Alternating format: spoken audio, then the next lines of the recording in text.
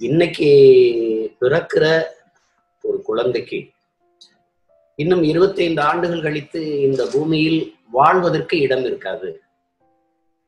இல்லையே, வாழ்வதற்கான இடமாக இந்த பூமி இருக்காது. இந்த வார்த்தையில் இருக்கிற யதார்த்த உண்மையை, வழிதோய்ந்த அந்த வேதனையை நாம் விளங்கிக் கொள்ள முடியும்.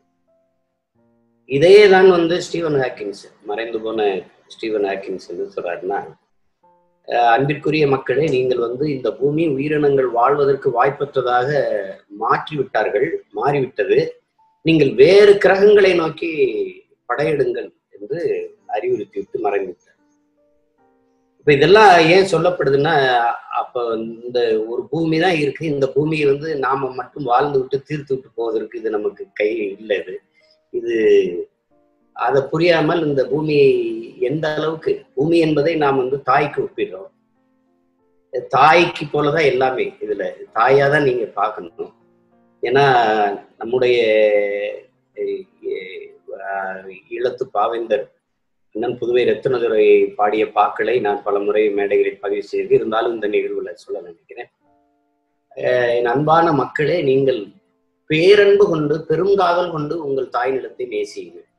காரணம், உங்களை பெற்ற தாய் 10 மாதம்தான் உங்களை சுமக்கிறாள். ஆனால் பூமி தாயோ வாழ்நாள் முழுக்க உங்களை சுமக்கிறாள்.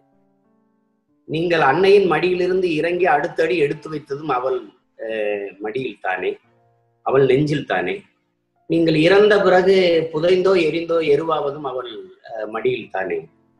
எனவே அன்பிற்குரிய மக்களே, நீங்கள் உங்கள் தாய் நிலத்தை பேரன்பு கொண்டு நேசியுங்கள் என்று பாடுகிறார். அதில் அவர் சொல்வது, நீங்கள் நிலத்தை இழந்தால் வளத்தை இழப்பீர்கள், வளத்தை இழந்தால் இனத்தை இழப்பீர்கள், அதனால் நீங்கள் பேரன்பு கொண்டு நேசியுங்கள். இதே கவிக்கோ அப்துல் ரஹ்மான் அவர்கள் அவர் இதுல என்ன சொல்றாருன்னா, நீங்க உங்களை பெற்ற தாய், உங்கள் உடன் பிறந்தவர்கள், உங்கள் மனைவி பிள்ளைகள், உங்கள் உறவுகள், நீங்கள் இறந்த பிறகு உங்களை பிணம் என்று ஒதுக்கிவிட்ட பிறகும் நான் என் வயிற்றுக்குள், என் கருவறைக்குள் உங்களை மறுபடியும் வாங்கிக் கொள்கிறேன் என்று பூமி தாய் சொல்வதாக பதிவு செய்கிறார். அப்ப அந்த பூமியை தாயினும் மேலாக நம்ம பார்க்க வேண்டிய தேவை. இந்த நாம் பெற்றிருக்கிற அனைத்தும், கால் செருப்பிலிருந்து, கைக்கடியாரத்திலிருந்து, உடையிலிருந்து, உணவிலிருந்து எல்லாமே இந்த பூமி தாய் தந்தது என்பதை அறிவார்ந்த பிள்ளைகளின் உறவுகள் அறிய மறுக்க முடியாது. அறிந்த ஒன்றுதான், எல்லாமே அது பூமி தந்தது. இன்னைக்கு எரிபொருளாக பெட்ரோல், டீசல் எல்லாம் எது ஒன்றும் அவங்க அது தந்ததுதான். ஆனால் இந்த பூமி நாம் என்னவாக ஆக்கி வச்சிருக்கோம் அப்படிங்கிறத பார்க்கணும். இதுல கிளாடு புரிங்கோ, மண்ணியல் ஆய்வறிஞர், பிரான்ஸ் நாட்டை சேர்ந்தவர், என் அன்பு மக்களே, என் அன்பு பிள்ளைகளே, ஓடி வாருங்கள்.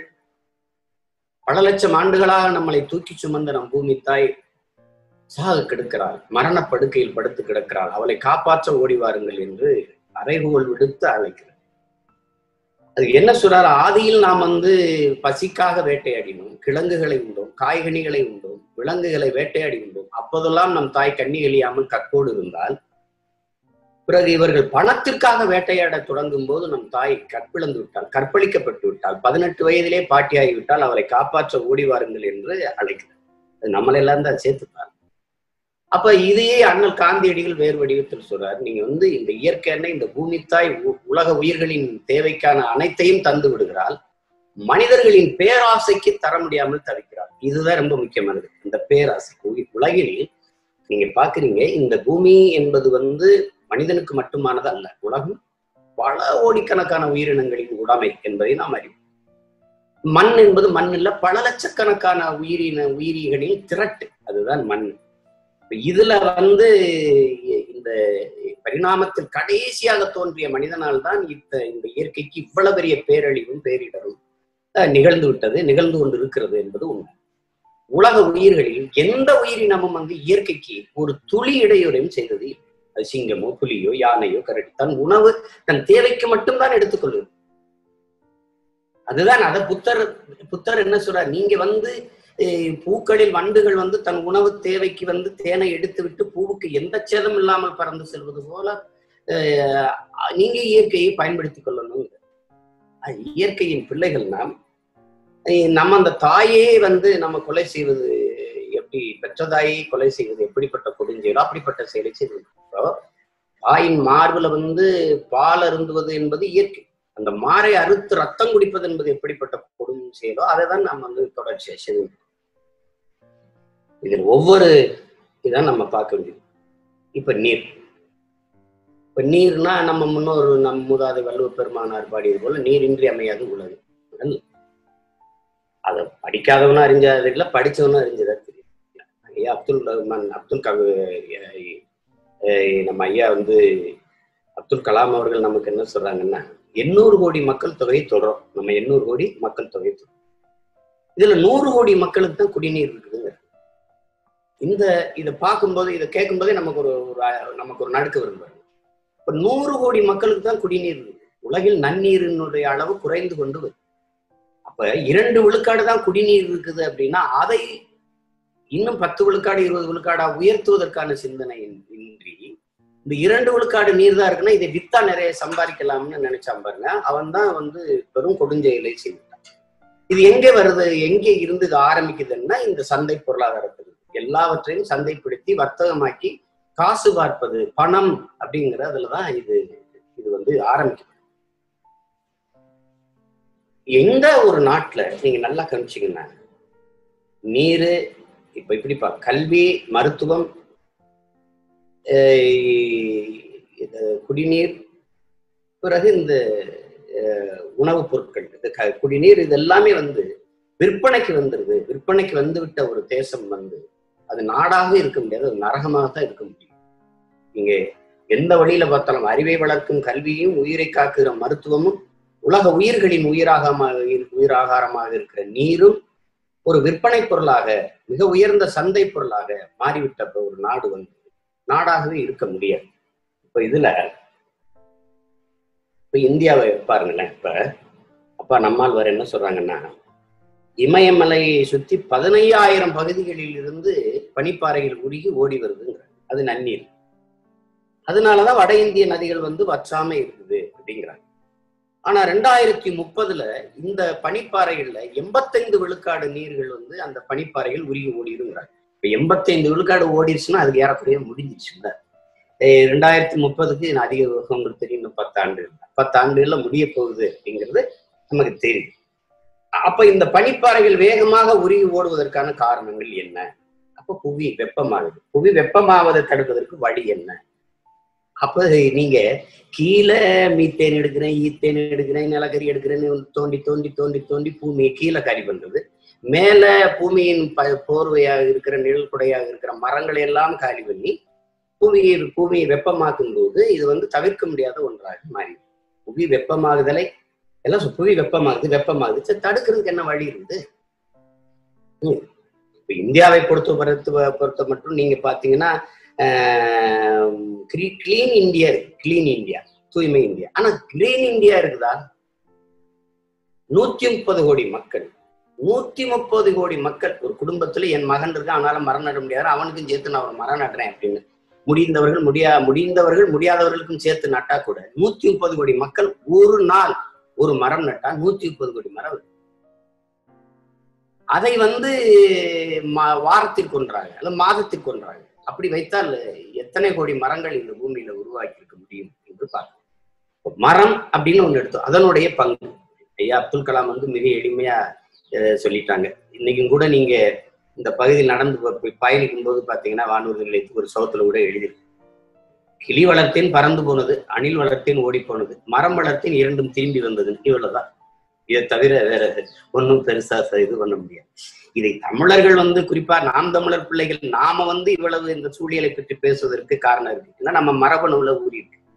2வது, நீங்க உலகத்தில் எத்தனையோ அரசியல் இயக்கங்கள் இருக்குது, ஆனால் சூழியலை குறித்து, சுற்றுச்சூழலை குறித்து அதை பாதுகாக்கிறதுக்கு ஒரு பெரிய ஒரு படைப்பிரிவு வைத்திருக்க ஒரே அரசியல் இயக்கம் எனக்கு தெரிந்து உலக அரசியல் களங்கள்ல நாம் தமிழர் கட்சியா தான் இருக்கு. காரணம் பாருங்க, பிறப்பு ஒக்கும் எல்லா உயிருக்கும் என்று ஒருத்தர் பாடுறார், தமிழ் மூதாதை. பகுத்துண்டு பல் உயிர்கள் ஓம்புக என்று பாடுறார். அங்கேயே அவர் உயிர்மை நேயத்தை தான் கற்பிக்கிறார். அது அதுல இருந்தே நீங்க தெரிந்து கொள்ள முடியும் தமிழர்களின் உயிர்மை நேயம். பிறகு பாரதி வரும். ரொம்ப பின்னாடி பாரதி வந்து காக்கை குருவி எங்கள் சாதி, நீல் கடலும் மலையும் எங்கள் கூட்டம்னு போடுறான். அவன் வந்து இது எல்லாமே வந்து உலகில் வேற எந்த கவிஞனுமோ ஒரு இன முன்னோர்களுமோ இவ்வளவு இயற்கையை நேசிச்சிருக்க முடியாது. இப்ப புறப்பொருள் வெண்பா மாலையில் வந்து வள்ளல்களில் ஆகச்சிறந்த வள்ளல்கள்னு பாரியையும் பேகனையும் தான் குறிப்பிடுறாங்க. அது காரணம் வந்து சொல்றாங்க, நீங்க வந்து ஒரு கொடை கொடுக்கறது கேட்கும்போது கேட்டு கொடுக்கறது கொடை தான். ஆனா கேட்கும்போது அவன் தன்மானத்தை இழந்துறான், அதனால அது பெரிய கொடை இல்லை, சிறந்த கொடை இல்லை. கேட்காமல் கொடுக்கறதும் கொடை தான், ஆனா அதுவும் வந்து சிறந்த கொடை இல்லை. அதை விடவும் சிறந்த கொடை இருக்கு, அது கேட்கும் திறனற்ற உயிர்களுக்கு கொடுப்பது. அப்ப கேட்கும் திறனற்ற உயிர்களுக்கு கொடுத்த பாரியும் பேகனும் தான் சிறந்த கொடை வள்ளல்கள்ங்கிறாங்க. அப்ப அதுல வந்து மயில் வந்து போர்வு கேட்கல, ஆனா பேகன் கொடுத்தான். பாரி வந்து முல்லை தேர் கேட்கல, ஆனா விட்டுட்டு போனான். அவன் அரண்மனைக்கு போற சேவகன் அனுப்பியிருக்கலாம், அங்க குச்சி ஊண்டிட்டு போயிட்டு வர்றதுக்குள்ள அந்த செடிக்கு ஏதாவது சேதம் வந்துருமோன்னு தேரை விட்டு நடந்து போனாங்கிறது ஒரு கதையாவே வச்சுக்கிட்டாலும், இதுல என்ன நம் தமிழர்களின் இந்த முன்னோர்களினுடைய செயல்கள்ல மேலோங்கி நிற்பது என்னன்னு பார்த்தா உயிர்மை நேயம். அப்ப உயிர்மை நேயம் போற்றிய ஒரு இனக்கூட்டம் தான் இதை பிற உயிர்களின் மீது, சூழியல் மீது அதிக ஆர்வம் கொண்டு இயங்க முடியும். அது மரபணுவின் தொடர்ச்சி, அதனுடைய செயல்பாடு என்றுதான் நான் பார்க்கிறேன். இப்ப நீர், இப்ப மரம் நீருக்கும் மரத்துக்குள்ள தொடரும். நீரின்றி அமையாது உலகு என்று மூதாதை பாடியது போல காடின்றி அமையாது நீர் என்பதை நம்ம பார்க்கிறோம்.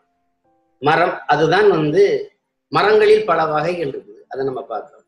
நம்ம மண்ணை வந்து சமூக நல காடுகள்னு, சமூக நல கேடுகளை காடுகள்னு நட்டு வச்சது யூக்கலிப்டஸும் இந்த சீம கருவேலை. இந்த தைல மரங்களுக்கும் இந்த சீம கருவேலைக்கு முந்திரிக்கும் வந்து வேர்க்கிறது மரங்கள். முந்திரியை மன்னிக்கலாம், அது வந்து நிறைய பலன் தருது. ரெண்டாவது அது நம்ம வறுமையை போக்குது. சில காடுகள்ல வந்து அந்த பருப்பு பெரிய அளவுக்கு வர்த்தகமா இருக்கிறதுனால அது சரி விடலாம்னு வச்சு. ஆனா இந்த சீமக்கருவேலை தைல மரங்களை இப்ப புதுக்கோட்டை மாவட்டத்தை எடுத்துக்கிட்டீங்கன்னா ரொம்ப செழிப்பா இருக்கும். அந்த பலா வந்து அவ்வளவு சுவையா இருக்கும், நீங்க சாப்பிட்டு பார்த்தீங்கன்னா தெரியும். மா, பலா, வாழை முக்கனியும் விளையக்கூடிய ஒரு மண் வந்து கரும்புல இருந்து எல்லாமே செழித்து வரக்கூடிய நிலத்துல குறைஞ்சது ஒரு 5-6 லட்சம் ஏக்கருக்கு மேல 12 லட்சத்துக்கு குறையாம இருக்கும். அவ்வளவு அந்த காடுகள் முழுக்க வந்து வெறும் தைல மரத்தை நட்டுச்சு. இந்த தைல மரத்தும் சீமக்கருவேல மரத்துக்கு இருக்க இயற்கை குணம் வந்து காற்றில் மிதந்து வருகிற ஈரப்பதத்தை உறிஞ்சிருது. இந்த மரங்களுக்கு வேர்ப்பதில்லை. வேர்க்காத மரங்கள் வந்து மேகத்தை அறுவடை செய்து பூமிக்கு கொண்டு வருவதில்லை. மேகத்தின் உங்களுக்கு வெப்பமாக பார்க்கும்போது சூரிய ஒளி வந்து கடல் மீது படும்போது அது வெப்பமாகி நீராவியாகி மேலே போகுது. மேலே போகும்போது அது வந்து உடனே அது மேகமா மாறுவதில்லை. அது நம்ம அப்பா கூட சொல்றாங்க, கண்ணதாசன் வந்து நல்லா தான் பாடியிருக்காரு, ஒரு இதா பாடினாலும் அது சரியா தான் பாடியிருக்காரு. பகலின் கண்ணீர் மழைத்துளியாகும், இரவின் கண்ணீர் இல்ல முகிலின் கண்ணீர் மழைத்துளியாகும், இரவின் கண்ணீர் பழித்துளியாகும்னு பாடுறாரு. இந்த இரவுல நீராவியாகி போறது பார்த்தீங்கன்னா அது வந்து மேகமாகாம உடனே திருப்பி வந்து கீழே கொட்டிடுது. அதனாலதான் அது பனி ஆயிடுதுன்ற. அது கண்ணதாசன் பாடுறது, இரவின் கண்ணீர் பனித்துளி. அதே அப்பா ஆமா அது சரிதான், அறிவியல் படி சரிதான்றாங்க. இந்த நீராவியாகி பகல்ல வெப்ப இப்படி மேல போற அந்த நீராவி அது என்ன செய்யுது, குளிர்ந்து மேகமா உடனே மாறாம அப்படி சுத்தி கொண்டே இருக்கு. ஏன்னா கணம் அதுக்கு அடர்த்தி குறைவா இருக்கு. அப்ப காற்றில் மிதந்துகிட்டு இருக்கிற கரி தூசி இதெல்லாம் ஒன்றிணைந்து அடர்த்தி ஆகுது. அதுக்கு மேலதிகமா மரங்களின் வேர்வை, மனித உடல்களின் வேர்வை, விலங்குகளின் வேர்வை, பறவை உடல்களின் வேர்வை, இது எல்லாம் சேர்ந்து போய் அங்க போய் சேர்ந்து ஒரு அடர்த்தி ஆயிடுது. அப்ப அது மேகமா மாறி பறந்து போகுது, காற்று தள்ளி கொண்டு போகுது. அதை தடுத்து நிறுத்துறதுக்கு ஒரு இயற்கை பேரரணை கொடுத்துருக்குது, அதுதான் மலை. அந்த மலை மேல முண்டாசு கட்டினது மாதிரி படுத்து கிடக்கு. நம்ம பயணங்கள்ல மேகத்தை பார்க்கணும். ஆனால் அந்த மேகங்களை தடுத்து அங்க நிறுத்தி மழைப்பொழிவை பூமிக்கு கொண்டு வருவது மலை மேல அடர்ந்து இருக்கிற காடுகள். அது நல்ல முதலை. அந்த காடுகள் வந்து 200 அடி 100 அடிக்கு உயர்ந்து அடர்ந்து இருக்கு. அந்த காடுகள் வந்து குழுன்னு எப்பவும் இருக்கு. அந்த குளிர்ச்சி தான் பூமிக்கு மேகத்தை இழுத்துக்கிட்டு வருது, மழையா இழுத்துக்கிட்டு. இப்ப அந்த காடுகள் எப்படி அங்க உருவாச்சு? மலை மேல நம்ம போறதே கடினமாச்சு, எப்படி உருவாச்சு? அதை உருவாக்கியது யார் என்றால் பறவை. அப்ப அவ்வளவு மரங்களும் பறவைகளால் உருவாக்கப்பட்டது. இது வந்து உயிர் சூழல் சுழற்சி. இது அப்பா தான் சொல்றாங்க, உயிர் சுழற்சி. இது நல்லா கவனிச்சுக்கணும். இப்ப இந்த மேகம், இப்ப எங்களை எடுத்துக்கிட்டீங்கன்னா உதாரணமா சொல்லணும்னா, நாங்க ராமநாதபுரம், எங்களுக்கு கடல் இருக்கு. ஆனா அந்த கடல் எங்களுக்கு இருந்து நாங்க ஏன் மழைப்பொழிவை பெறல அப்படின்னா எங்களுக்கு மழை இல்லை. அததான் அழகா என்ன சொல்றா, ஒரு நாட்டின் வளம் என்பதே, ஒரு நாட்டின் வளம் என்பது அந்த நாட்டின் நிலத்தின் வளத்தை பொறுத்தது. அந்த நாட்டின் நிலத்தின் வளம் என்பது அந்த நாடு பெறுகிற நீரின் வளத்தை பொறுத்தது. நீரின் வளம் என்பது அந்த நாடு பெறுகிற மழையின் வளத்தை பொறுத்தது. மழையின் வளம் என்பது அந்த நாடுகள் பெற்றிருக்கிற மலைகளின் வளத்தை பொறுத்தது. வளைங்க. இப்ப இந்த மலைகள் எங்களுக்கு இல்லாத மலைகள், தேனி, திண்டுக்கல் அந்த பகுதியில, கம்பம், கும்மி பகுதியில மலை இருக்கனால அங்கே மேகமாய் வர்ற அந்த நீராவியாகி வருகிற மேகம் இங்கு தடுக்கப்பட்டு இங்கு மழைப்பொழிவு பெறுவதனால அந்த இடம் வளமாகும், எங்க இடம் வறண்டும் போயிடும். இது வெளியில இருந்து சான்று தேவையில்லை, நாங்களே அதுக்கு சான்றா இருக்கோம். இப்ப இந்த காடுகள் அங்கிருந்து பாருங்க, நல்லா கவனிங்க, மழை பொழிவு, மேகம் இழுத்துக்கிட்டு வருது. ஒருவேளை அப்படி இல்லாத பட்சத்தில், அந்த குளிர்ச்சி இல்லாத பட்சத்தில் மேகம் திருப்பி கடலிலே கொட்டிருங்கிறாங்க. மழை எங்க குளிர்ச்சியா, கடல் எப்பவும் குளிர்ச்சியா இருக்கும், அதுல கொட்டி. இப்ப அங்கிருந்து அந்த மேகத்தை அறுவடை செய்து மழையை கொண்டு வந்தோடனே உடனடியாக உருண்டு கீழே ஓட விடுவதில்லை. அங்க இருக்கிற மரங்கள், அங்க இருக்கிற புல் செடிகள் விடுவதில்லை. அப்ப என்ன செய்யுது, அங்க இருக்கிற மரங்கள் அப்படியே இலையில வேர்ல பிடிச்சுக்கிறது, தண்ணியை பிடிச்சு வச்சுக்கிறது, தன் உணவு தேவைக்கு தேக்கி வச்சுக்கிறது. இப்ப அங்கிருந்து கீழே உருண்டு ஓடி வரும்போது சோலை காடுகள் இருக்கு. அந்த சோலை காடுகள் அங்க இருக்கிற புற்கள் தன் உணவு தேவைக்கு தேக்கி வச்சுக்கிறது. அங்கிருந்து வரும்போது கிராப்ஸ் லேண்ட், புல் வெளிகள் இருக்கு. அந்த புற்கள் தன்னுடைய உணவு தேவைக்கு நீரை தேக்கி வச்சு, அப்ப தேக்கி வச்சு கொஞ்சம் கொஞ்சமா வெளியிடுறதுனால பல துளிகள் உருண்டு ஒன்று ரெண்டு ஓடி பேரருவியாக கொட்டும். அந்த பேரருவி பூமியில் ஆறாக உருவெடுத்து ஓடும். இது பல தடவை என்ன உங்களுக்கு விளக்கி பேசி. இப்ப இந்த ஆறு என்பதை எப்படி பார்க்கிறோம், பூமியின் ரத்த நாளங்களா பார்க்கிறோம். மனித உடலுக்கு ரத்த நாளங்கள் போல பூமி தாயின் ரத்த நாளங்களா பார்க்கிறோம். ஒரு எளிய உதாரணம், நமக்கு முளை மார்பிலிருந்து பால், பூமி தாயின் மலை மார்பில் இருந்து அருவி, அப்படிதான் நீங்க பாருங்க. இது ஒரு இயற்கையின் பெருங்கொடை. இப்ப அப்படியே ஓடுது. இந்த ஓடும் போது எங்க ஓடுது, தாயிடமே ஓடுது, தாய்கிட்ட தான் ஓடுது, கடலை நோக்கித்தான் போகுது. எங்க இருந்து பயணிச்சதோ அங்கதான் ஓடுது. இது சுழற்சி. அப்படி ஓடும் போது அது தானாக ஆற்றுக்கு பாதை கட்டி யார் தந்தது, தானாக பாதை கண்டு ஓடுதுன்னு கூட ஒரு பாட்டு இருக்குது. உண்ணாங்குடியின் தம்பி இல்ல ஐயா புலம்பித்து எழுதியிருக்காரு. ஏரி குளம் கண்மாய் தாங்கல் கருணை கிணறு இதெல்லாம் நம்ம வெட்டணும், குளம் குட்டையெல்லாம் நம்ம வெட்டணும். ஆனா ஆறை நம்ம உருவாக்கல, அது இயற்கையின் கூட இயற்கை. அதனாலதான் இந்த நதி நீரை இணைக்கணும்னு நம்ம நக்கலா சிரிக்கிறது காரணம். பைத்தியக்காரங்களா ஏதா அப்படி, அது சாத்தியம் இல்லை, அது சும்மா வேடிக்கைக்கு பேசுறதுங்கிறதுனால நம்ம அது சிரிக்கிறது. அது ஒரு சாதாரண சாலை போடுவதுக்கு எத்தனை மரங்களை வெட்டுறோம், எவ்வளவு நிலங்களை இழக்கிறோம். ஒரு ஆறை இழைப்பது அதெல்லாம் அது தப்பு. பிள்ளையை நாங்க குழந்தையை வாய்வெளியே பிரசவிச்சிருவோம் அப்படிங்கிற மாதிரியான ஒரு பைத்தியக்காரத்தனமான பேச்சு. அதனால நம்ம அதை ஏற்கிறது இல்லை, எதிர்க்கிறோம். அப்ப இந்த நதி வரும்போது அதுல என்ன சொல்றாங்க நம் முன்னோர்கள் பாத்தீங்கன்னா, நதியின் குறுக்கே அணையை கட்டின நம்ம பாட்டன் கூட ஒரு வேகத்தடை வைக்கிறோம்ல சாலையில, ஸ்பீடு பிரேக், அது மாதிரி ஒரு தடுப்பணை தான் கட்டுறாரு. தேக்கி விட்டுருவது, அதாவது தேக்கிட்டு மறுபடியும் அது அப்படி மேலே ஏறி ஓவர் ஃப்ளோ அப்படி தாண்டி அப்படி போகும். அது கல்லணைகள் தடுப்பணை தான், அது அணை கிடையாது. இந்த முல்லை பெரியாற்று அணை போல, காவிரி அணை போல அப்படி கிடையாது. அப்படி அணையை கட்டுவது என்ன ஆயிருது அப்படின்னு சொல்றாங்கன்னா, இந்த இப்ப கை இருக்குது, கால் இருக்குது, ஒரு இடத்துல நரம்பு ரத்த நரம்புகள் நாளங்கள் தடைபடுது அப்படின்னா அது கை செயல் ஸ்ட்ரோக் அப்படி விழுந்துருது. அது மாதிரி நதி ஓடிக்கொண்டிருக்கும் போது அந்த நதியின் குறுக்கே பெரிய அணையை கட்டி அங்கேயே நீரை தேக்கி விடுது என்பது, அந்த இடத்தை தவிர மற்ற இடத்துக்கு நீரின் ஓட்டம், அதான் ரத்த ஓட்டம் இல்லாதனால அந்த நதி மரணிச்சுது. அப்ப அந்த தேக்கி இருக்கிற இடத்துல மட்டும் பூமியினுடைய நீர்மட்டம் உயரும், அங்க இருக்கிற உயிரினங்கள் வாழும். மற்ற இடங்களில் அந்த நதியை சார்ந்து இருக்கிற உயிரினங்கள், மரங்கள் எல்லாமே செத்து. அப்ப நீர் ஓட்டம் பூமிக்கு கீழே குறைய ஆரம்பிச்சு. அப்ப அது அதேதான் இந்த எப்படி செயல்படுதோ அதே மாதிரி செய்யணும்.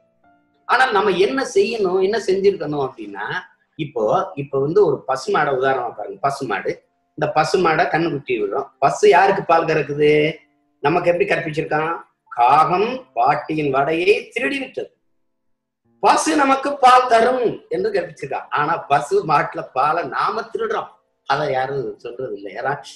அது பசு தன் கண்ணுக்குட்டிக்கு பால் இருக்குது, நம்ம அதுக்கு மேல எடுத்துக்கிறோம். இதுதான் சேவை பொருளாதாரம். அது தன் கண்ணுக்கு பால் கறக்கிறது அதனுடைய தன்னலத்துல ஒரு பொதுநலம் வந்து அதேதான் தேனீக்கள் இதையும் வந்து ஜெய்சி குமரப்பா சேவை பொருளாதாரம்ங்கிறது தன் பயனில் பொதுநலன்கிறது. அப்ப அதை எடுத்துக்கிட்டு போயிருக்கு. இப்ப நம்ம எடுத்துக்கிறோம், திருப்பி அந்த கண்ணுக்குட்டியை மாட்டிக்கிட்டே விடுறோம், கொஞ்சம் பால் அதுக்கு வைக்கிறோம், அது வச்சிடும், அது போய் குடிச்சிடும். அதே மாதிரிதான் நீங்க இந்த அருவி நீரை பயன்படுத்தணும். அப்படின்னா நம்ம எப்படி பயன்படுத்திருக்கணும், தேக்கிக்கிட்டு தாய்கிட்டே ஓட வைக்கணும். அப்ப என்ன பண்ணணும், நதியின் போக்கிலே ஒரு 5000 ஏக்கர்ல ஏரியை வெட்டி திருப்பணும், ஒரு 1000 ஏக்கர்ல ஏரியை வெட்டி திருப்பிக்கணும், ஒரு 2000 ஏக்கர்ல ஏரியை வெட்டி திருப்பிக்கணும், ஒரு 100 ஏக்கர்ல கண்மாயை வெட்டி திருப்பிக்கணும், ஒரு 50 ஏக்கர்ல குளத்தை வெட்டி திருப்பிக்கணும். உங்களுக்கு தேவையானதை திருப்பி திருப்பி தேக்கிக்கிட்டு, ஆனால் அதன் பாதையை தொல்லை இல்லாம ஓட விட்டு தாயிடத்திலே சேர்த்தணும். ஆனால் அப்படி இங்க செய்யல. அது ஒரு பெருங்கேடு, சூழலுக்கு ஒரு பெருங்கேடு.